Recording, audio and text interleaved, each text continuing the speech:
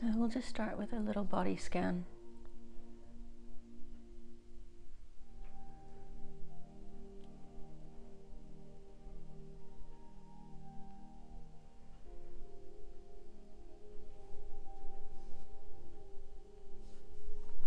Feeling the heels and how they contact the mat.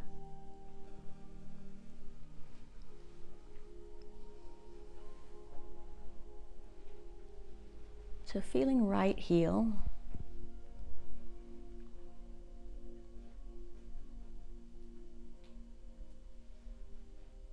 and then feeling the left heel.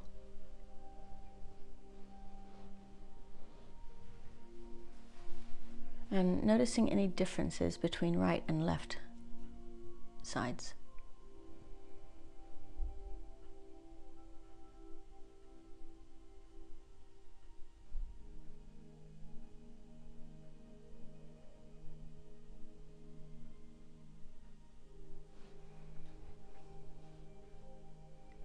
And noticing how that information communicates up through into the knees.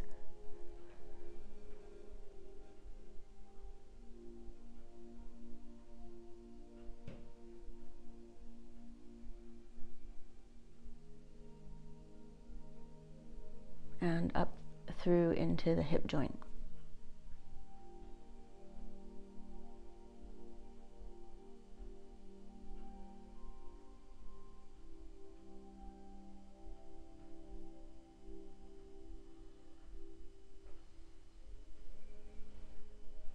So in other words, what information can you glean from the way the heels rest on the floor to how your femur sits in the pelvis?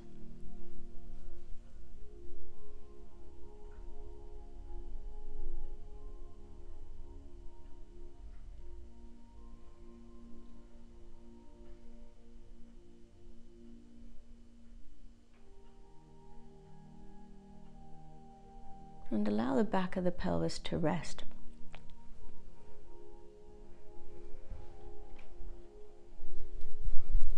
Again, noticing any differences between right and left sides.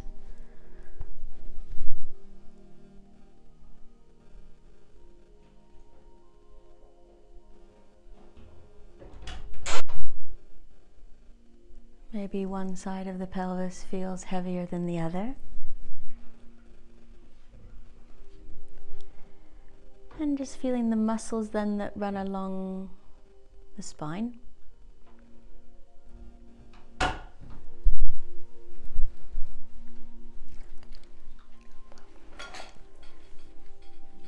And how the shoulder blades rest on the ground.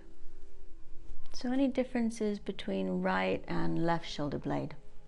Maybe one side feels heavier.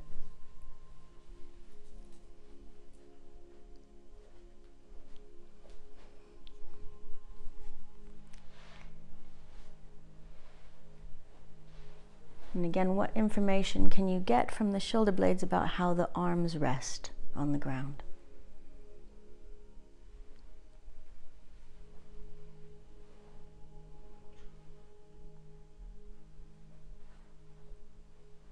Noticing curve in the elbow,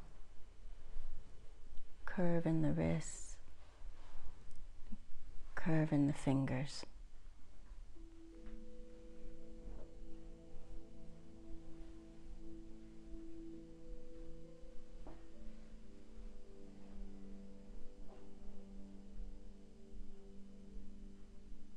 And then bringing awareness to the curve in the neck.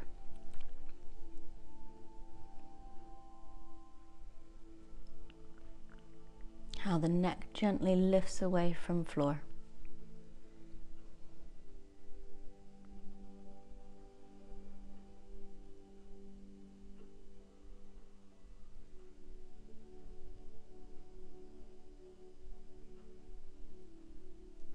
And then finally noticing the back of the skull.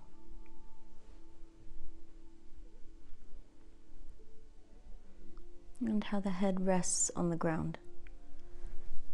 So is there a tendency perhaps for the head to turn one way or the other?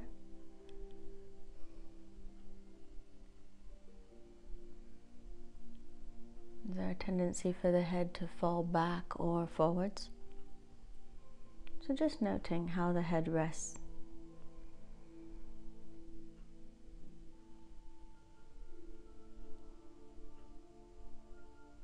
So we're just making notes.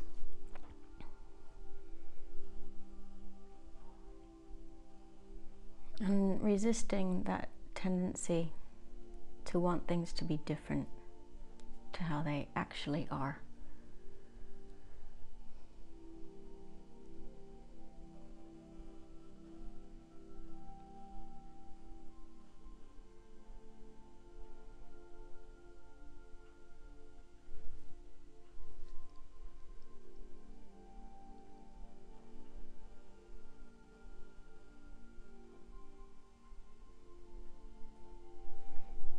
And then letting go of that specific body scan, just get a sense of your whole body now, all at once.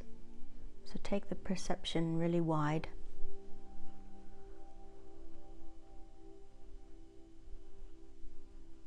Sensing whole body all at once.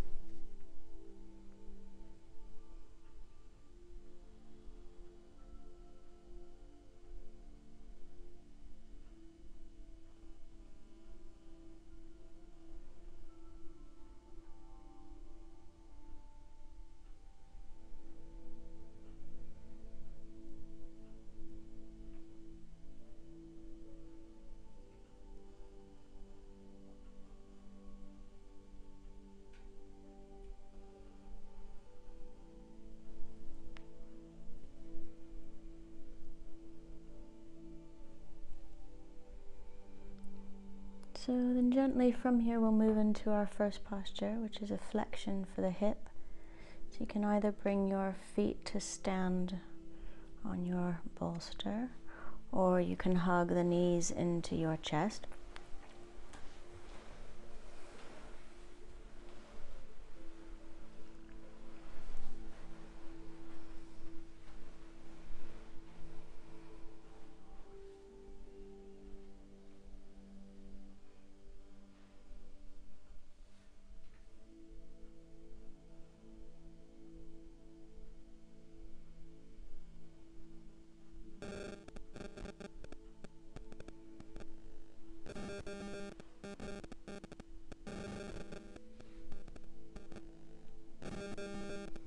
So even though we've changed the legs, we'll still let the back of the body yield towards gravity.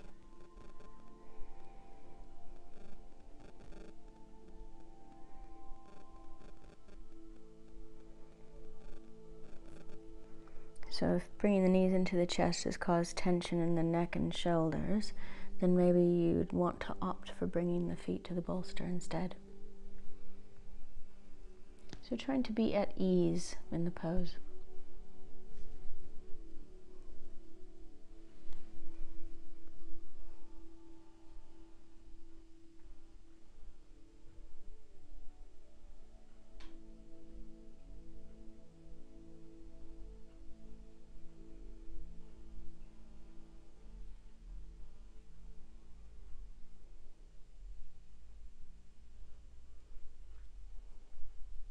A receptive back body.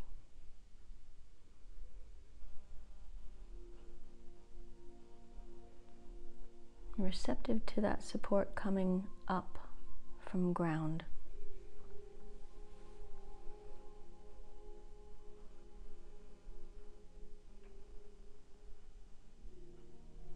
So there's a give and take action here that's happening through the back of the body. You're giving weight, pouring weight into ground, and the ground is supporting, taking your weight.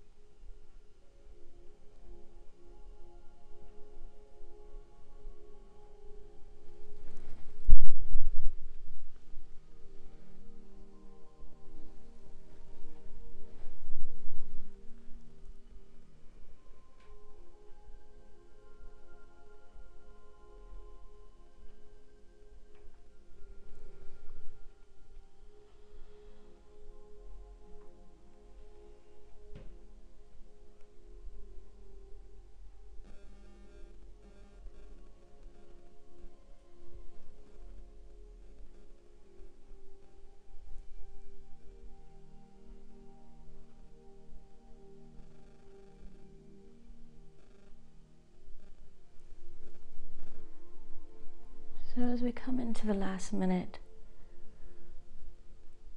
maybe there can be more softening. Softening in the face.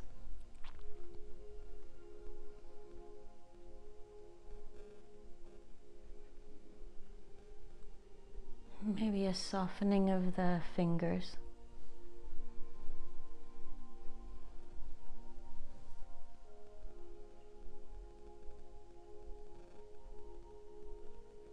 And softening through the feet.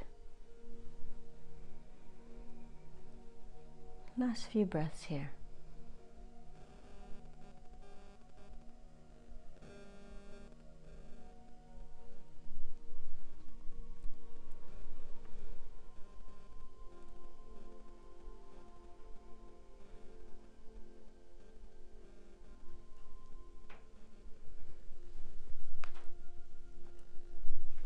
So if your feet are standing on the bolster, if you could bring them now into your chest, please.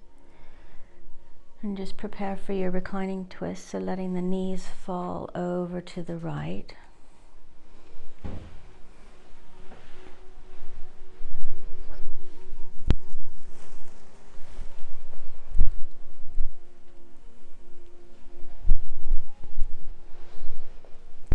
So the knees can be up towards the armpit, the right armpit, if you wish for the twist to be higher up the spine.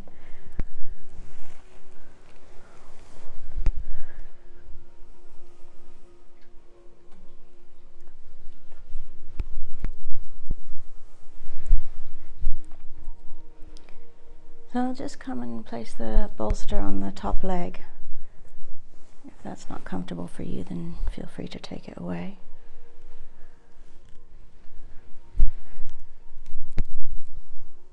So the legs are like the anchor, heavy, falling into ground.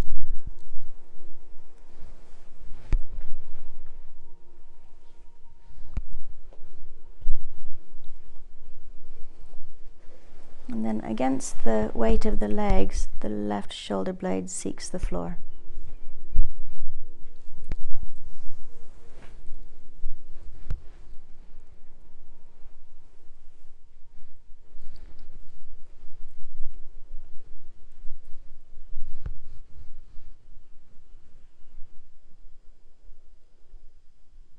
And choose a comfortable place for the head.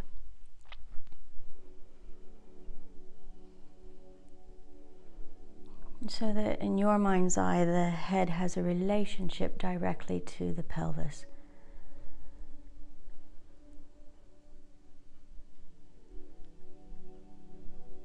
There's a sense of through line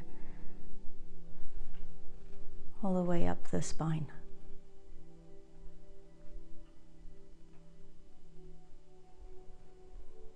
And then maybe the jaw can soften a little.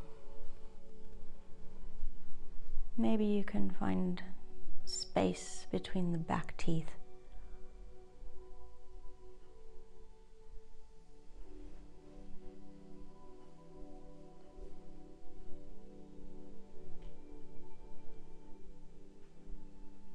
And noticing, is the tongue active in the mouth?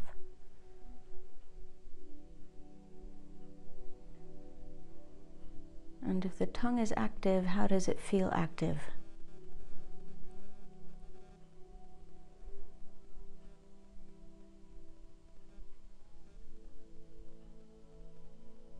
Could there be a softening of the tongue?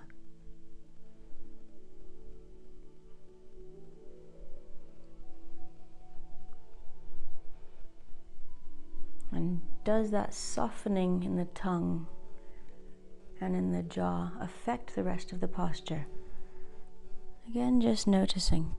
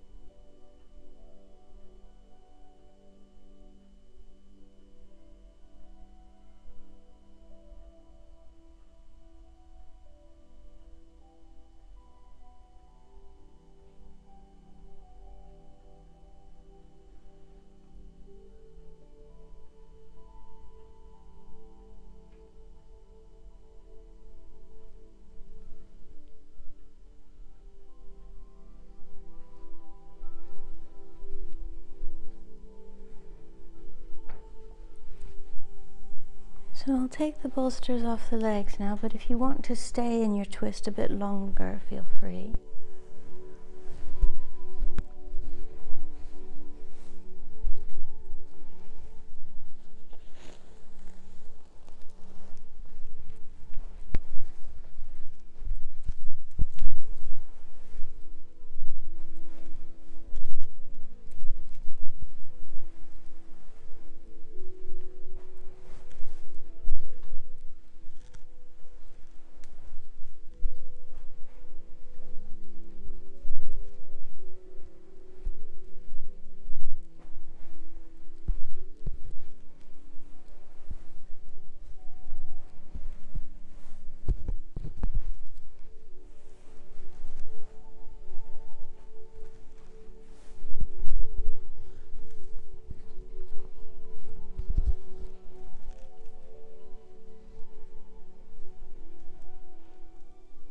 And so then when you feel ready, gently coming back to lying on the back, feeling the pubic bone, the navel, the breastbone, the throat, the crown of the head, all in a line.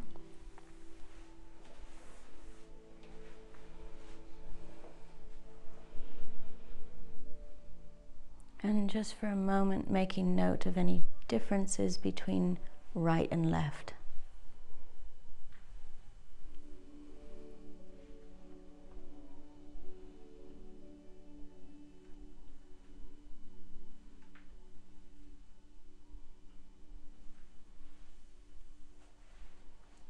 So then when you feel ready, bringing the knees back into the chest, please. And setting up your twist on the other side, so knees can fall left.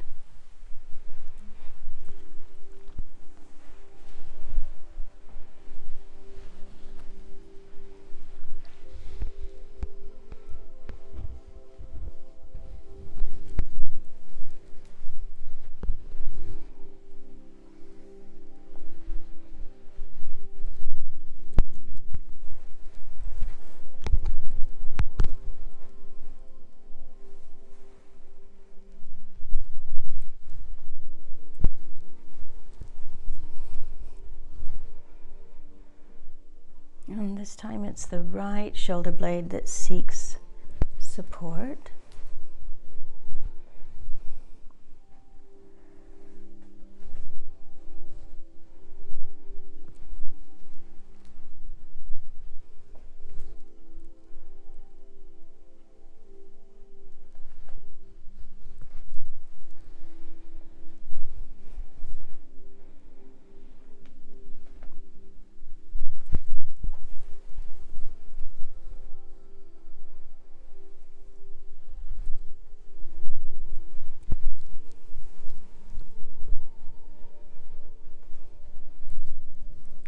So the right lung is really open.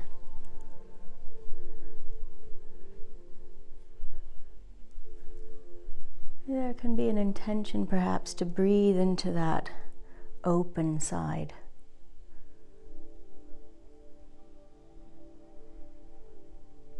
So the breath moves the ribs, which help to facilitate that turning of the spine.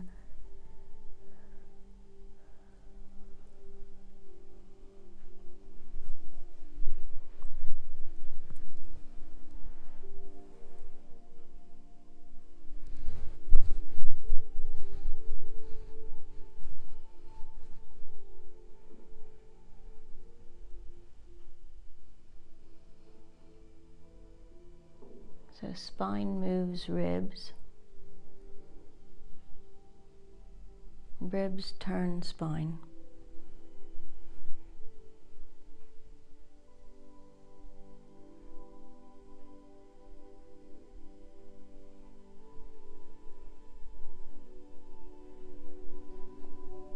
And all that movement is carried by the breath.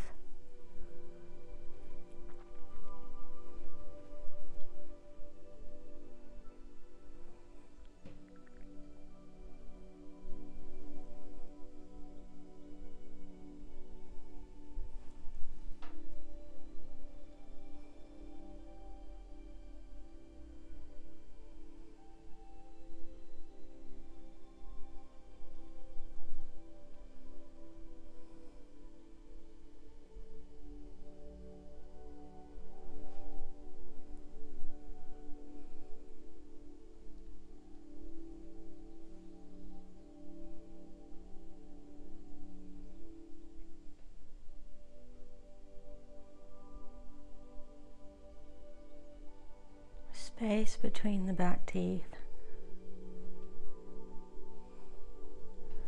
Soft tongue.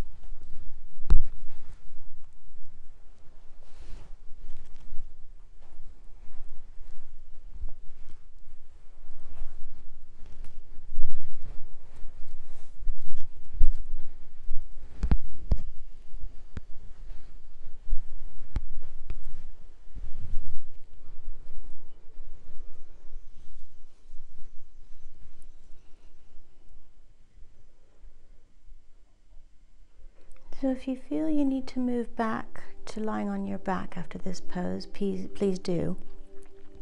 Otherwise, we're going to stay lying on our left side. So if you just stay lying on your left side, if that feels comfortable. But if you need to come back to lying on your back, feel free. And we'll set up the next pose, which is cat pulling its own tail. So from lying on your left side, your top leg, your right leg, is your anchor. And your bottom leg becomes your tail, your cat's tail. So your bottom leg slides backwards. Your top leg stays over your body like a twist. And your right arm, your top arm, tries to hold your tail.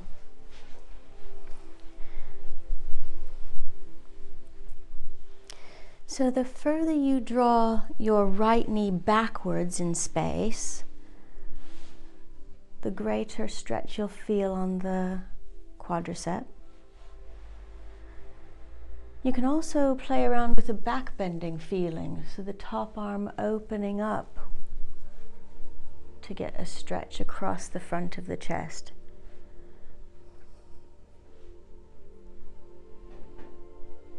So there's belts around too. If you feel like you would rather hold on to a belt, let me know.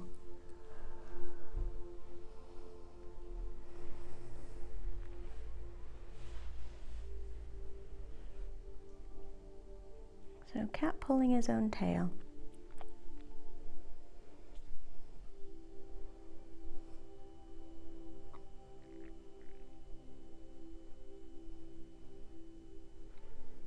So already we've introduced some patterns into the spine. Our first posture was that feeling of a forward bend where the knees were hugged in. And then the second posture, the twist.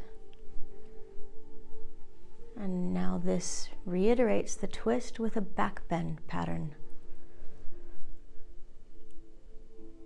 So back bends open the front body.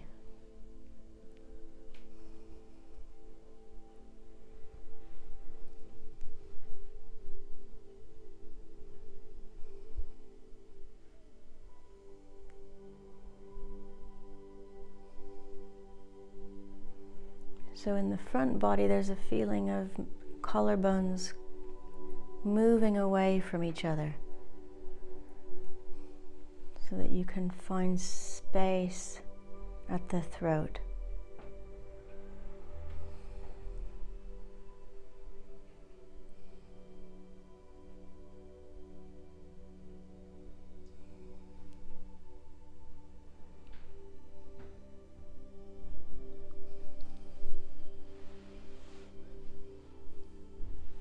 Now, it's totally legitimate that the cat might get tired of holding his tail.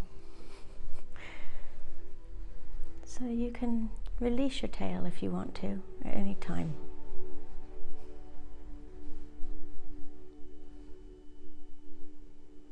You'll still get the benefits of the pose with the front heart opening.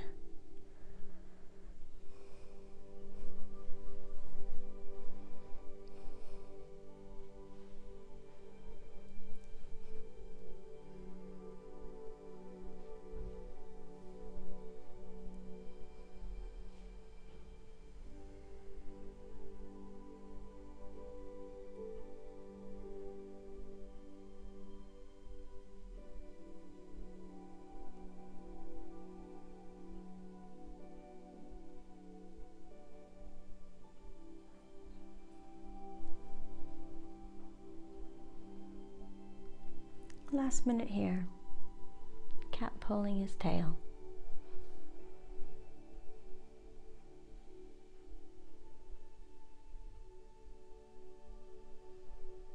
So it might be that in the last minute you decide that you want to come out and lay on your back. That's totally fine. Or you might be happy to stay here as you are. Or perhaps there could be some softening, taking support from ground.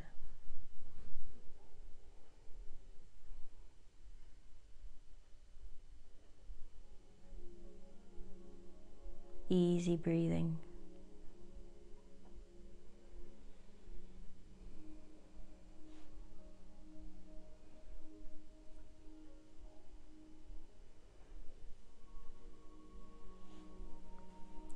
And then in your own time, releasing your tail. And very easily just finding the back of the body, resting on the back of the body.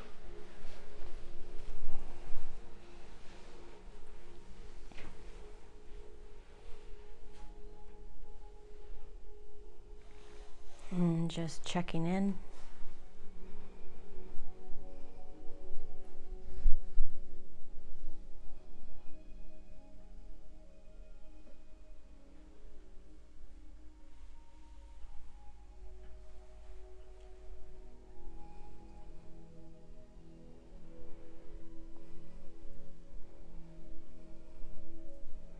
Once again, noting any differences between right and left sides.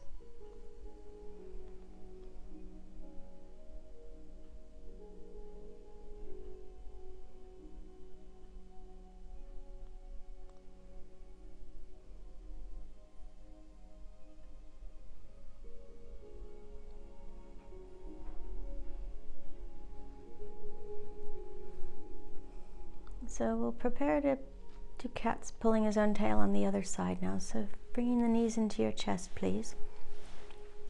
And then allowing the knees to fall right.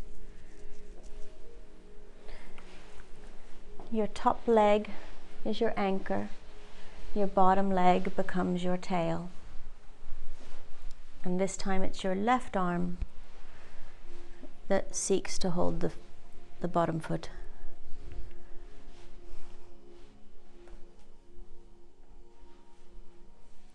And so you can tweak the posture to access different areas of the body. So the further you draw your bottom knee backwards behind you, the more you can access the hip flexor, the quadricep. Or maybe you choose to emphasize the back bending quality. And what role does the position of your head play in the back bend?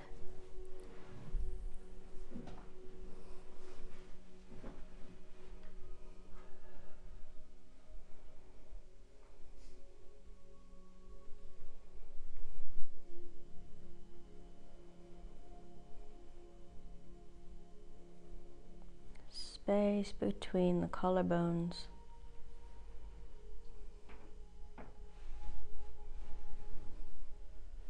Front heart opening.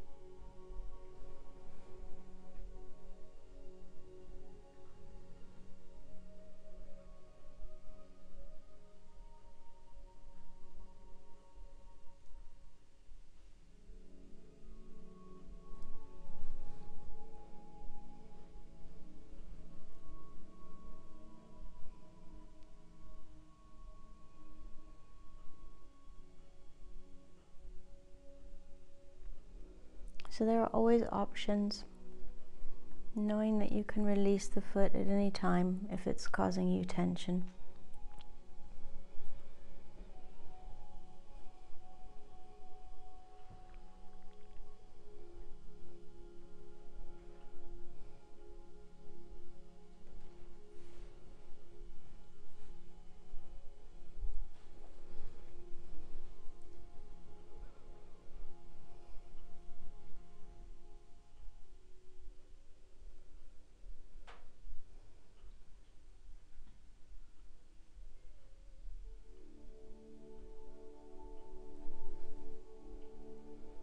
Last minute here.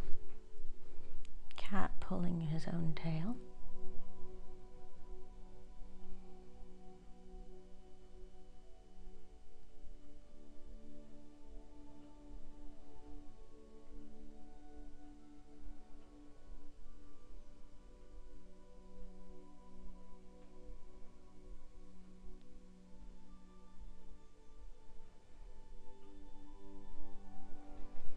And so this time when we release from the pose, I'm going to have you lie on your right side and curl up into a little fetal position. So as you release your tail, curl up on your right side. And just take a moment to introduce a forward bending pattern. A forward bending pattern. So there's just a little counter pose here.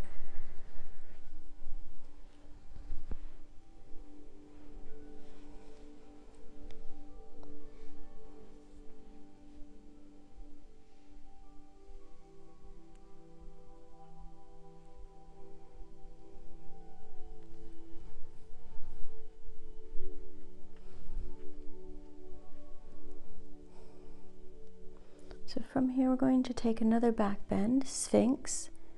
We'll take the shortest trajectory to get there. So I'm just going to have you roll over onto your belly,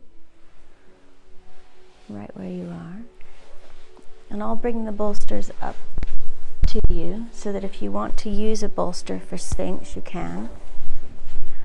Alternatively, you can just have the elbows under the shoulders. If you want a block for your head, you can have a block for the head.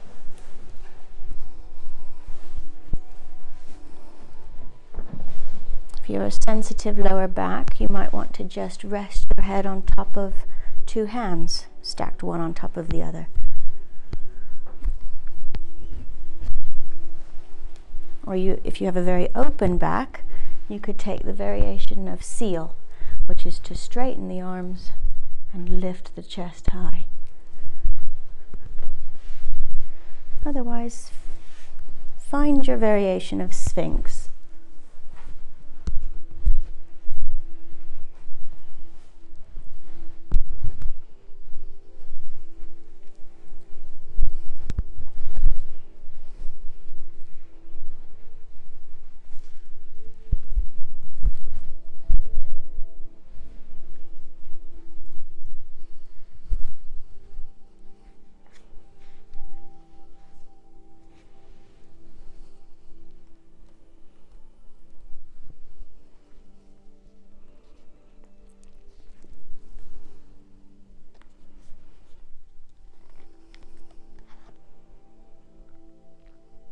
While you stay in Sphinx, I'll just read you an excerpt from Rachel Remen in her book Kitchen Table Wisdom.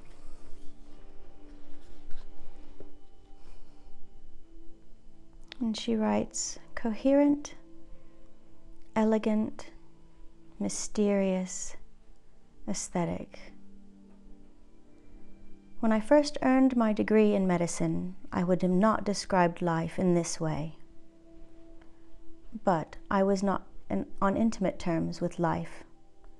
I had not seen the power of the life force in everyone, met the will to live in all its varied and subtle forms, recognized the irrepressible love of life buried in the heart of every living thing.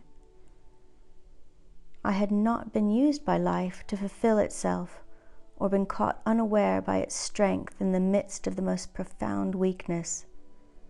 I had no sense of awe. I had thought that life was broken, and that I, armed with the powerful tools of modern science, would fix it. I had thought then that I was broken also. But life has shown me otherwise. Many of the people who now come into my office as counseling clients have come because modern medicine has failed them in some way, or they have used up its power to help them and they do not know what else to do. They hope to find a way to heal, to cooperate with, or even strengthen the life within them. After listening to hundreds and hundreds of their stories over the last 20 years, I think that I would have to say that most people do not recognize the strength of the life force in them, or the many ways that it shows itself to them. Yet every one of us has felt its power. We who doubt are covered with our scars of our many healings. So when people come, this is the place where we usually start, talking about life itself and our attitude towards it, our experience of it, of our trust or distrust of it, developing an eye to see it in others and in ourselves. In the beginning is the life force. After more than 50 years of living, I have learned that it can be trusted.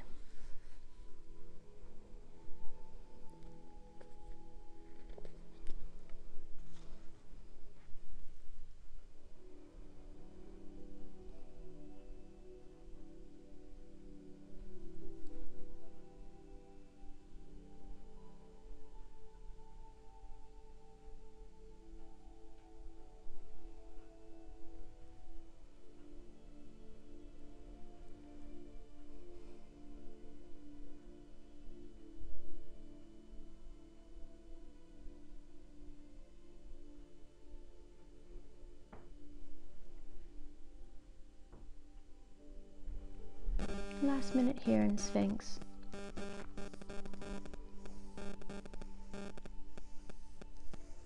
If you're ready to come out of the posture, you can just lie straight down on the belly.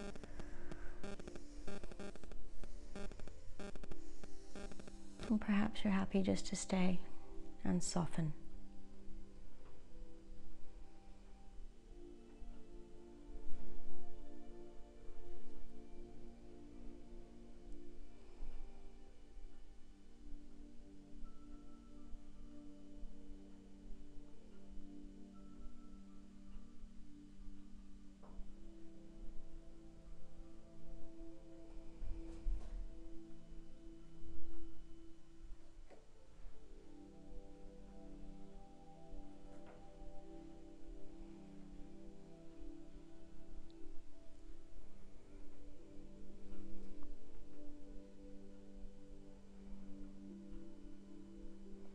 So from here we'll move into a supported child's pose, a wide-kneed supported child's pose.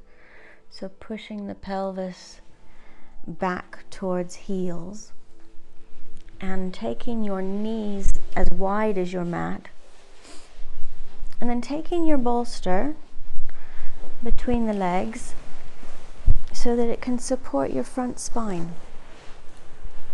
So your pelvis meets the heels and the bolster supports the front spine.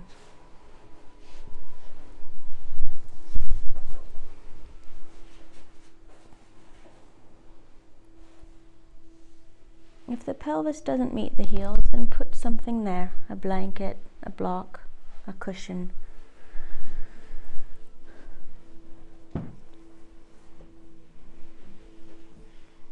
And turn the head to one side or the other so that the head feels comfortable.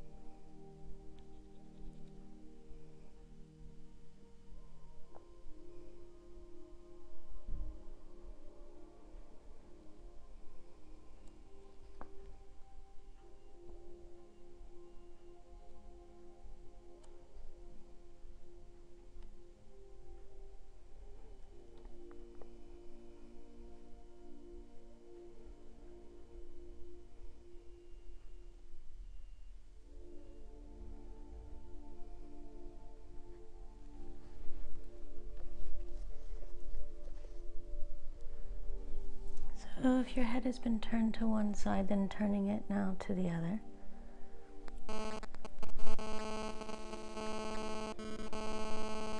And a poem by Mary Oliver, which is called "It Was Early."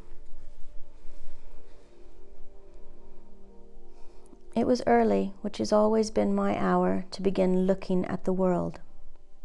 And of course, even in the darkness, to begin listening into it.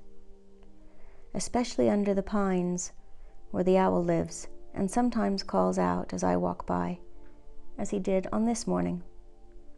So many gifts. What do they mean? In the marshes, where the pink light was just arriving, the mink with his bristle tail was stalking in the soft-eared mice, and in the pines the cones were heavy, each one ordained to open. Sometimes I only need to stand wherever I am to be blessed. Little mink, let me watch you. Little mice, run and run. Dear pine cone, let me hold you as you open.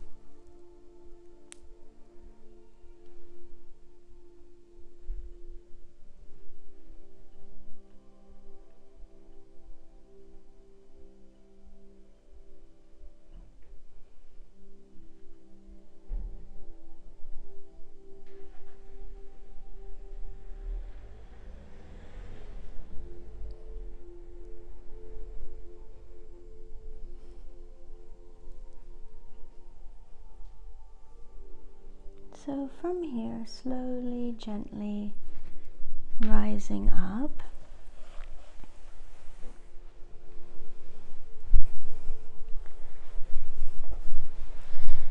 And if you take the bolster, behind you there is a purple block and a blue brick on top of it. So if you take the bolster and pop the end on that structure, then you can lie back into a reclining butterfly just from where you are. So the knees come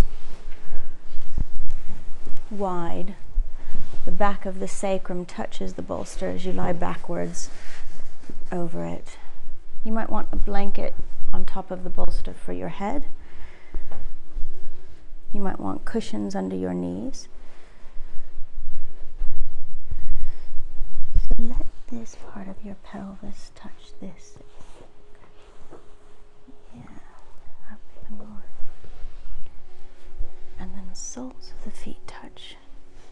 So the knees come out to the sides. Is that okay?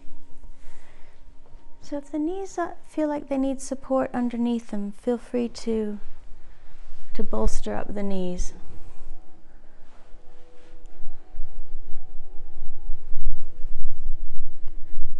Your chin, more or less, should feel like it's running parallel to the floor. Lift your head, Kim.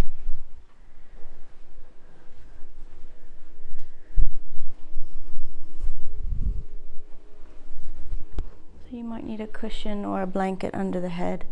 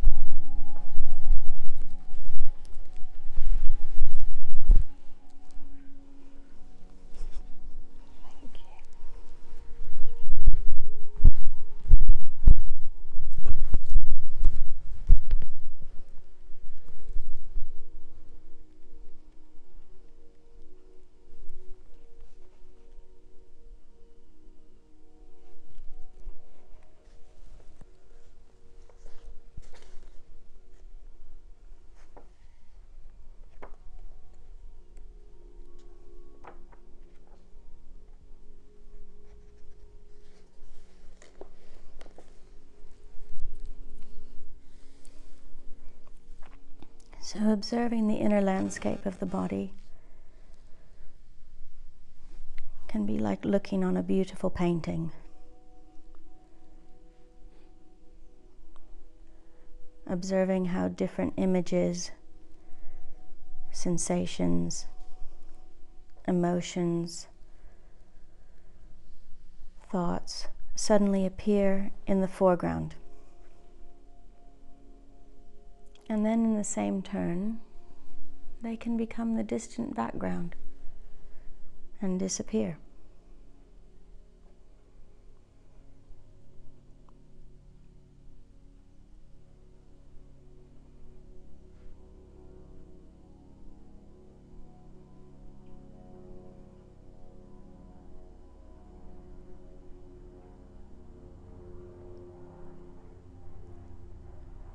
Observation of sensation.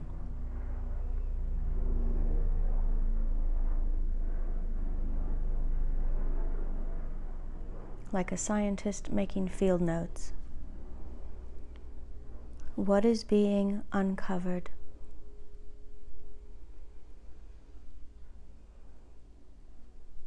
What is being discovered?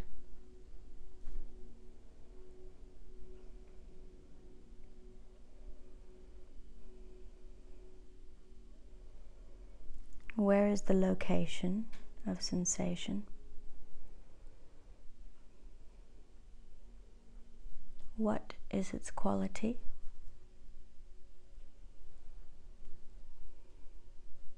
How much information can you gather?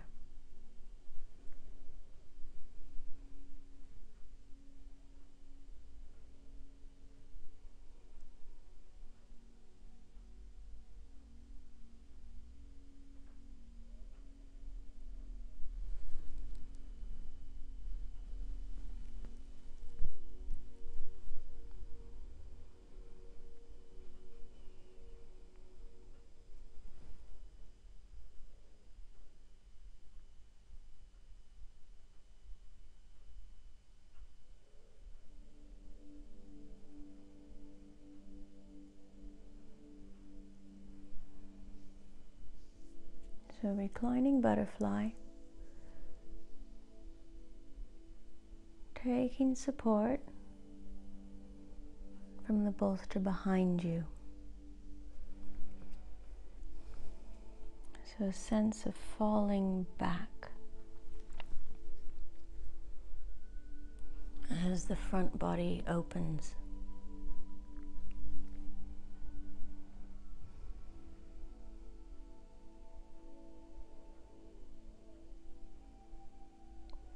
So in the womb we were in a C curve, and then once we were born we were placed on the floor or in our cot or on our stomach or on our back, and we learned to bond with gravity through both the front of our body and the back of our body. Some people feel a deeper bonding to earth on their front, others on their back. So now, how can we unfurl the spine to bond, communicate, and establish a relationship with earth through the back body?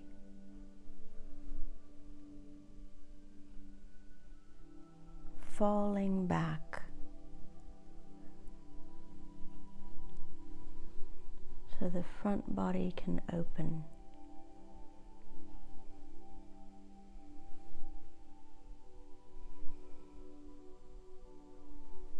Last minute here.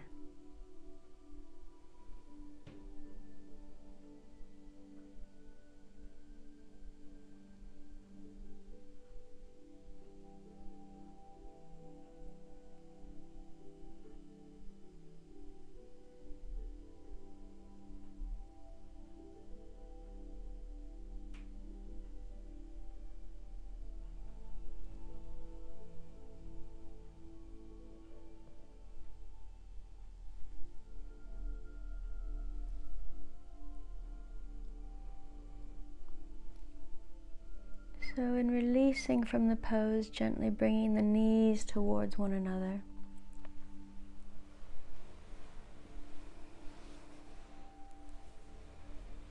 And then just rolling off the bolster to rest on one side or the other.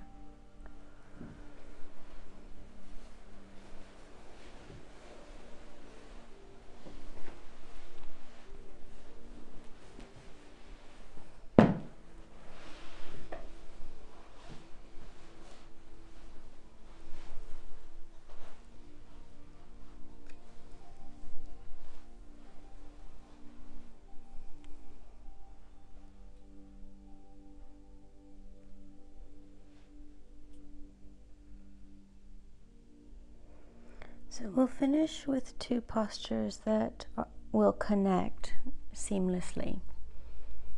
The first one is the yin version of an inversion, and the second will be a supported bridge.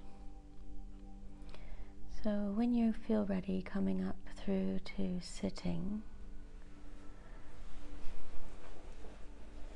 So one of the ways that you can come into this yin version of an inversion is to sit on the bolster. So Kim, if I put you in. So you'll sit on the bolster and round your pelvis so that you can fall backwards, taking your hands behind you to come all the way back to the ground. And then the legs go up into the air.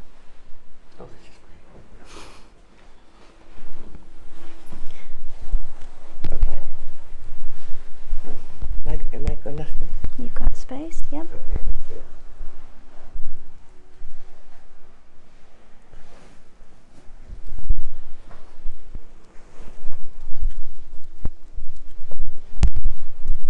The other way is to come in from lying down, lift the pelvis high,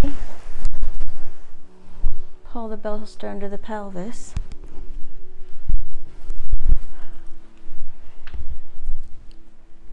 and then send the legs up.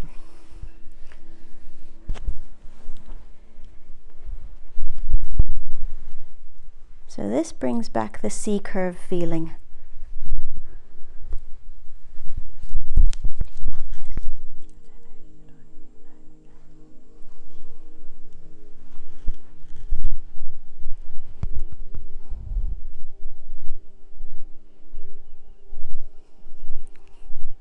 So don't feel obliged to keep the legs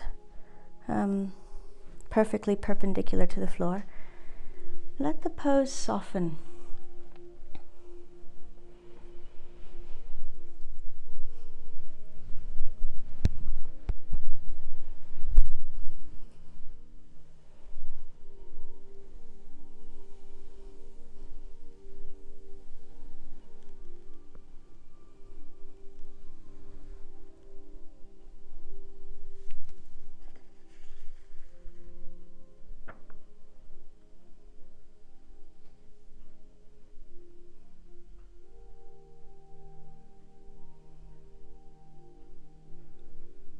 And as you let the pose soften, you might find that you discover something new.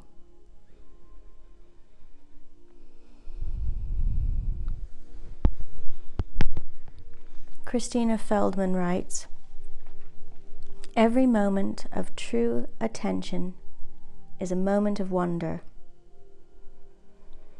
It is attention that allows the conclusions and assumptions of the past to fall away, freeing us to see all things anew. Deep attentiveness is profound sensitivity. We are touched and taught by the events we encounter. Without full attention, we skim over the surface of life. Our capacity for love, empathy, and intimacy is awakened through our willingness to be wholeheartedly present in this life. Alienated from authentic attentiveness, we long for the future. We long for dramatic life experiences. But in learning the richness of deep attentiveness, we discover wonder in the simplest sight, sound, encounter, and feeling.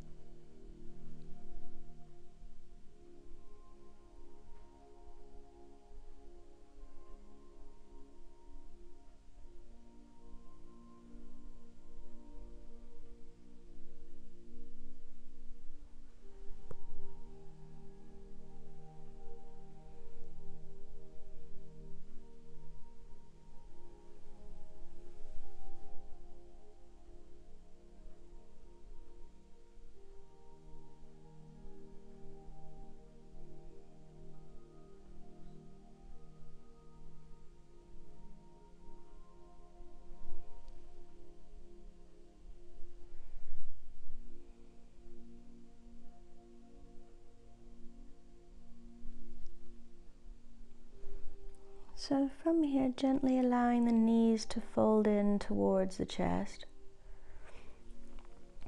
And then one at a time, allow the feet to touch onto the floor. So the knees will stay bent, the feet will touch the floor. And you'll find yourself in supported bridge.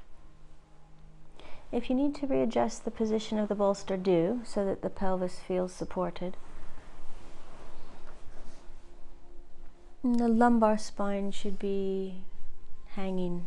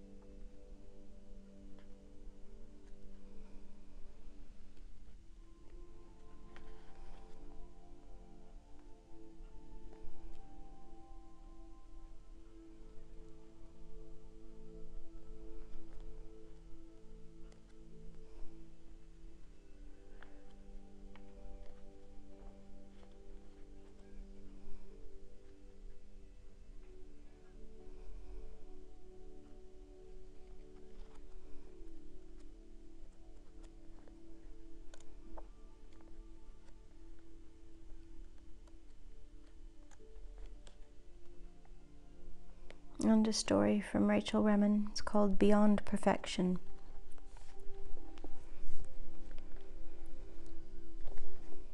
Wholeness lies beyond perfection. Perfection is only an idea. For most experts, and many of the rest of us, it has become a life goal. The pursuit of perfection may actually be dangerous to your health. The A-type personality, for whom perfectionism is a way of life, is associated with heart disease. Perfectionism can break your heart and all the hearts around you.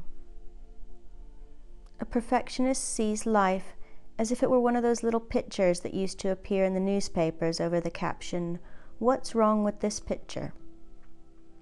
If you looked at the picture carefully, you would see that the table had only 3 legs, or that the house had no door. I remember the aha that these pictures evoked in me as a child. I wonder now why anyone would want to take such satisfaction in seeing what is missing, what is wrong, what is broken. The pursuit of perfection has become a major addiction of our time. Fortunately, though, perfectionism is learned. No one is born a perfectionist, which is why it is possible to recover. I am a recovering perfectionist. Before I began recovering, I experienced that I and everyone else was always falling short, that who we were and what we did was never quite good enough. I sat in judgment on life itself. Perfectionism is the belief that life is broken. Sometimes perfectionists have a parent who is a perfectionist, someone who awarded approval on the basis of performance and achievement. Children can learn early that they are loved for what they do and not simply for who they are. To a perfectionist parent, what you do never seems as good as what you might do if you just tried a little harder. The life of such children can become a constant striving to earn love. Of course, love is never earned. It is a grace that we give one another. Anything we need to earn is only approval. Few perfectionists can tell the difference between love and approval. Perfectionism is so widespread in this culture that we actually had to invent another word for love. We say unconditional love. Yet all love is unconditional. Anything else is just approval. The pursuit of perfection is built into every professional training. But long before I went to medical school, I was trained as a perfectionist by my father. As a child, when I brought home a 98% on my exam, he invariably responded, "Well, what happened to the other 2 points?" I adored my dad, and my whole childhood was focused on the pursuit of the other 2 points. By the time I was in my 20s, I had become as much a perfectionist as he. It was no longer necessary for him to ask me about those 2 points. I had taken that over for myself. And it was many, many years before I found out that those points don't matter. They are not the secret to living a life worth remembering. That they don't make you lovable. And they certainly don't make you whole.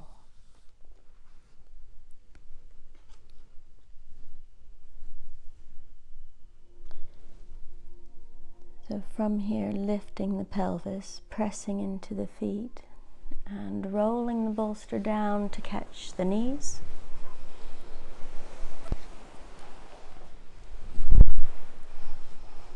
So feel free to have a blanket over the body or a blanket under the head.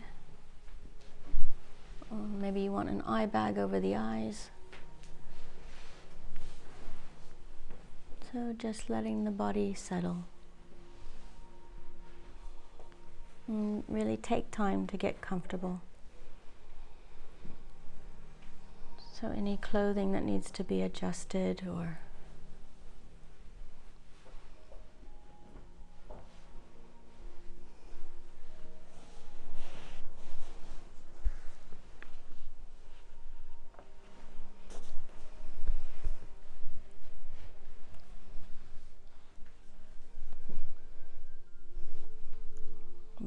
to bonding with gravity.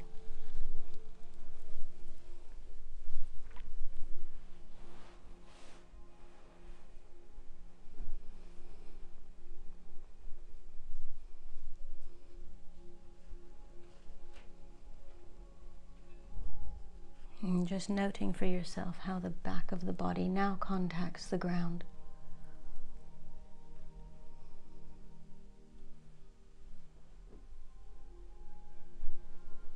The heels.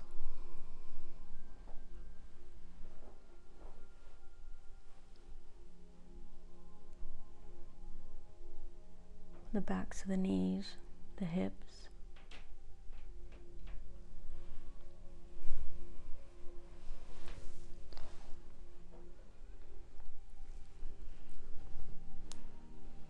The back of the pelvis.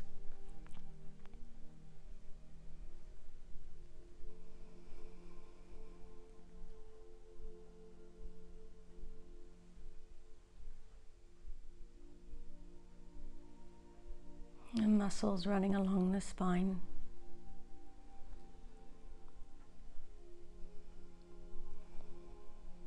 The shoulder blades.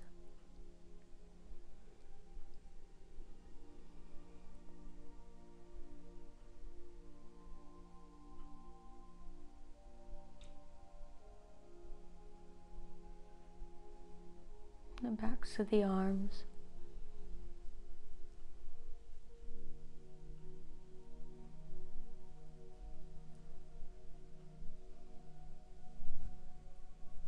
Noticing the curvature in the elbows, wrists, fingers.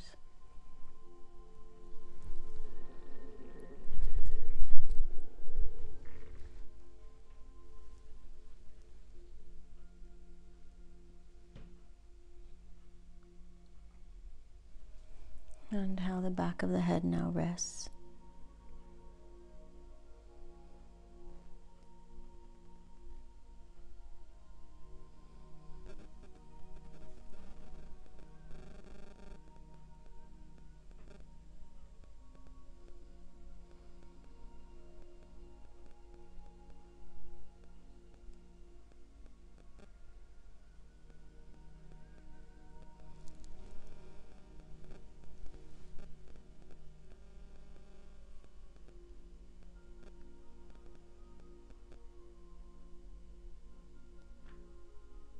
And then getting a sense for your whole body all at once.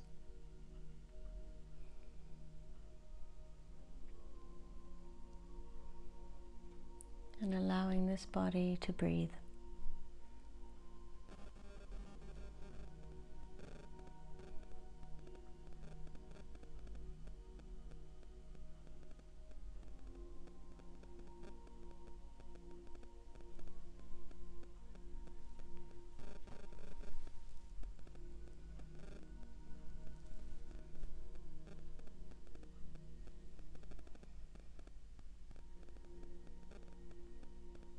And then very gradually lengthening the exhalation.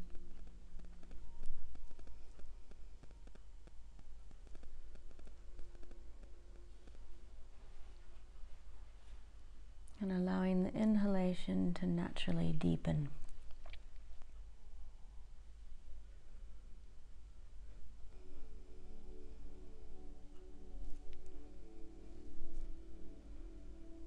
So there's a very gradual growing of the breath, lengthening the exhale, deepening the inhale.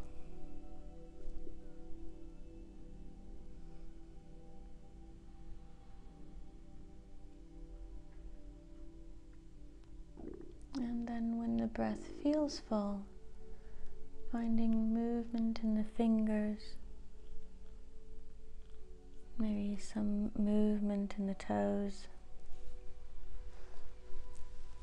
So continuing to breathe and move. Maybe you want to have a stretch or hug the knees.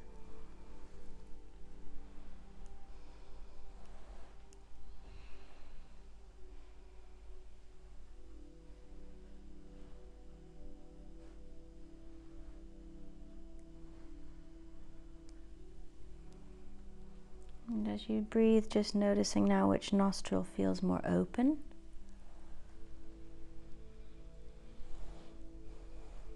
And then finding a way to gently roll towards that side.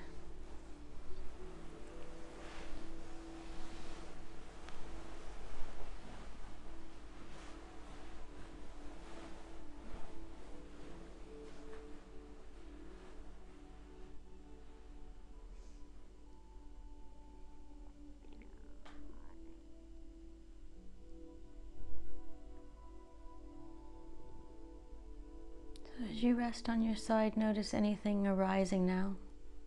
Notice anything coming to the foreground.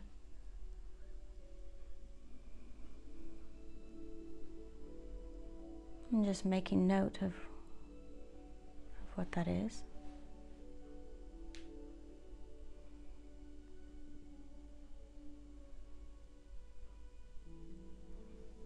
And then when you feel ready, slowly coming up through to sitting.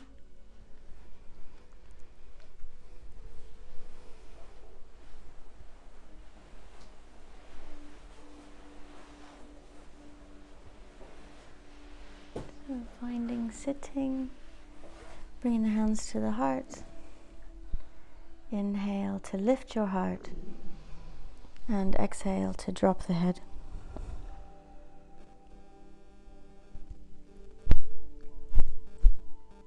Thank you for coming to practice.